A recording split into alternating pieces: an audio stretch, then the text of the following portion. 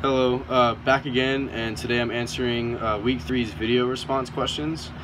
And here's the question. So, two children experiencing the same event at the same age perceive things differently because they are each developing differently.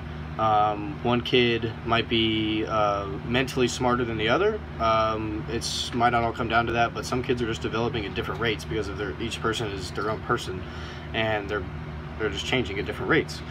And for the dynamic systems view, many systems such as nerve hormones, muscles, and skeletons work together to influence human movement tasks, and our bodies are constantly changing and interacting.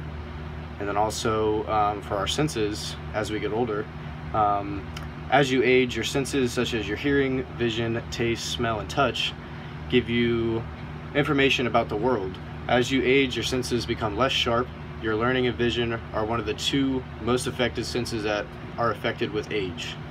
So yeah, there's my answers for this week's video. Thank you.